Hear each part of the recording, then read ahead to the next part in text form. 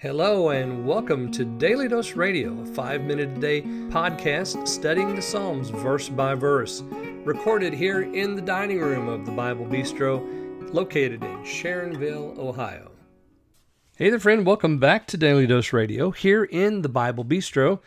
Come on in here and sit down with me and get out your Bible. Let's study a little bit. Sit here at the table. Let me get you something hot or cold to drink, and we'll open our Bibles up here. I'm going to give you a little bit today from Psalm 89.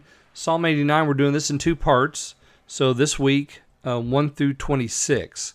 And we've talked about God's faithfulness. That's a theme that really runs throughout this section, is the faithfulness of the Lord. We have it 4 times in the first 8 verses, and then we're going to see it again when the Lord speaks, and He's going to speak again over here in verse 24.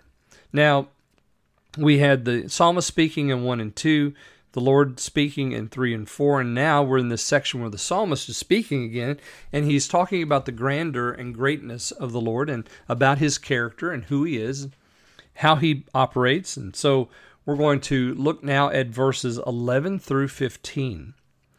The heavens are thine, the earth also is thine, for the world and the fullness of thereof thou hast founded them. The north and the south thou hast created them. Tabor and Hermon shall rejoice in thy name. Thou hast a mighty arm, strong is thy hand, high is thy right hand. Justice and judgment are the habitation of thy throne. Mercy and truth shall go before thy face. Blessed is the people that know the joyful sound. They shall walk, O Lord, in the light of thy countenance. The heavens now, leading off, which we've had the heavens leading off several times, haven't we? We had the heavens there in verse 5. We had the heavens there in verse, where is it? Yeah, in verse 2. So in verse 2, thy faithfulness shall establish in the very heavens. In verse 5, the heavens shall praise thy wonders, O Lord. And in verse 11, the heavens are thine, the earth also is thine. So he's using now the created order to describe the Lord's greatness. So he says the heaven, the earth, the world, the fullness thereof. So that is the earth, the world as compared to the earth. The earth is the physical thing. It's the frame. The world is everything that's on it. So all that God has created upon the earth, the men as well as the ants, plants and animals and the ants, all of that, the fullness of it, the beauty of it, that's all God's. He owns it because He founded it. Then notice we get a little bit more esoteric here, don't we? The north and the south. Yeah, God did that too. We think, how simple that is, that we have a north and a south. We understand north and south. We understand the magnetism of the poles and how they produce a north, what we call a north and a south. But guess who framed that? Guess who thought of that first and put it in place? Well, the Lord did. He created them, it says.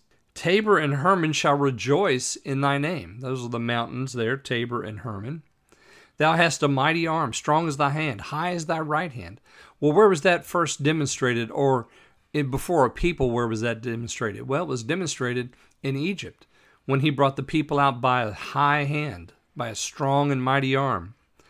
And then verse 14, justice and judgment are the habitation of thy throne. Mercy and truth go before thy face.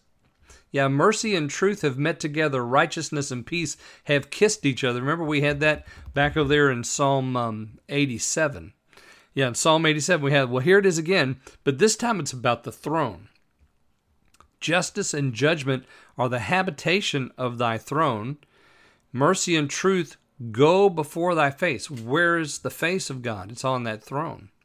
And so as He sits on that throne in His court, His throne is justice and judgment, mercy and truth. He sends out before Him. That's lovely, isn't it? Blessed is the people that know the joyful sound. What's the joyful sound that they know?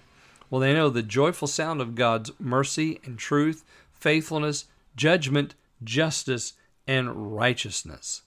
They shall walk, O Lord, in the light of thy countenance, which, of course, is what the people of God do. We walk in His light. Join me again next time. We're going to look at verses 16 through 20 here on Daily Dose Radio. Thanks for listening to Daily Dose Radio. For more fresh and delicious Bible studies, podcasts, books, and more, check out the Bible Bistro online and on YouTube. Join me again next time for Daily Dose Radio.